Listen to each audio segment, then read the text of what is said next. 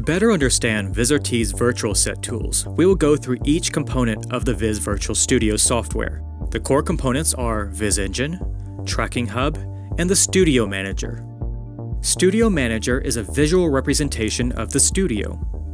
You always have parts which should be hidden, and if you pan the camera to the left and to the right and you would see a light or a camera rig, you don't want to see that. So we have a 3D model, a mask, which is called the cosike, which masks out all parts of the studio which should not be visible.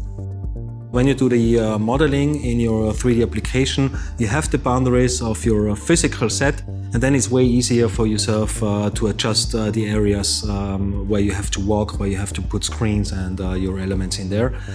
You do the same afterwards inside the Vizrt, and then you just match it up with the real meshes. The Tracking Hub is a central collection point and redistribution point for tracking data, which is the movement data coming from cameras. It receives the raw data from tracking systems and converts it into meaningful information for Viz Engine. In the Tracking Hub, all the position data of all tracking systems are collected and then attached to geometries. So you can mix any tracking system in the studio together. You can use zoom focus from one system and use the position data from another one. That's absolutely possible now. Viz Engine is Vizrt's rendering engine. It combines all of the components of the virtual set and renders out the final composited video as an SDI or IP signal.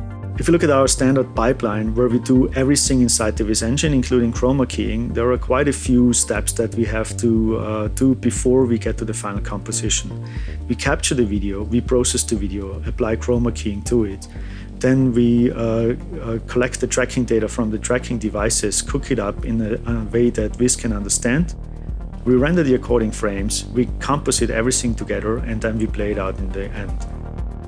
When we configure a virtual set for a client, the first thing is we ask what he wants to have. How many cameras does he want to do, near shots, far shots? This defines the tracking system we want to use.